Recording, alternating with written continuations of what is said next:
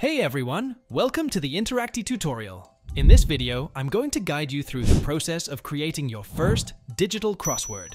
These digital crosswords can be completed online via mobile, tablet, and desktop, or you can even print them out and play offline. The best part is, you have the freedom to add your personal touch to the design.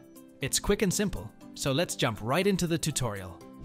To get started, head over to interacty.me. If you already have an account, go ahead and log in. If not, sign up to create a new Interacty profile.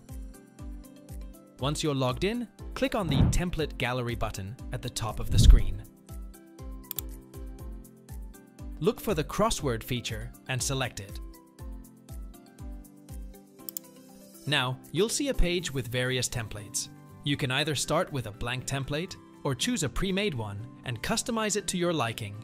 For this tutorial, I'll start from scratch with a simple template. Click Use this template. Fantastic. You're now in the editor. Let's begin by adjusting the initial settings for your crossword. On the right side of your screen, you can choose the color theme, preferred font, and letter color for your crossword. You can also mark correct letters or whole words for highlighting. This means that when you type a correct letter or word in the crossword, it will show up as highlighted, so you know you got it right. Now, let's make your crossword more fun. In the gamification section, you can add player ratings and timers. We'll add a countdown timer and set it to 60 seconds. Users will now have 1 minute to complete the crossword. The next settings block is crucial for businesses. You can embed a lead form in your project by checking the respective box, requiring users to fill it out to get their discount. Equally important are the call to action button and redirect options, allowing you to guide users to your website. Now let's edit the crossword itself. Click Edit to begin. Look, it's super simple. In the word field, enter a word, and in the clue field, add a clue related to that word. You can add more words using the Add Word button or remove unnecessary ones with the trash bin icon. Enter all the words you want in your crossword and they will be automatically added.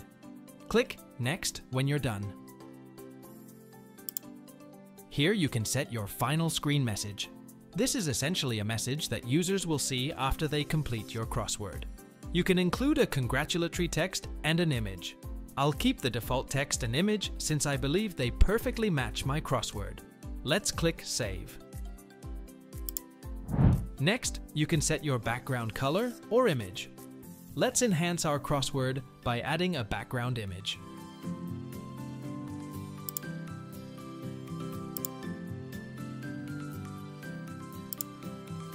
Oh, and one more thing to make it even cooler. I will also add a header image.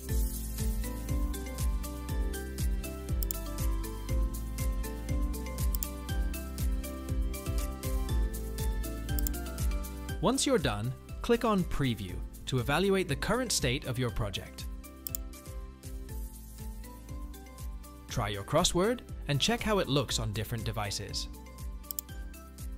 If you spot any errors or decide to make adjustments, you can return to the editor by selecting the respective menu item.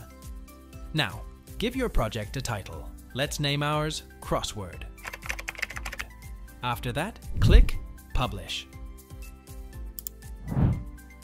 Your project is ready. Share it with your audience by sending a link or embedding it on your website. Another cool thing that you can do is click the Violet button and get a PDF file of your crossword that you can print and use offline.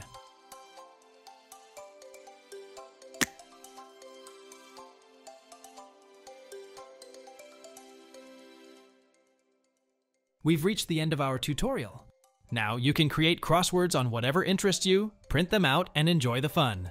Best of luck and have a great time exploring the world of crosswords.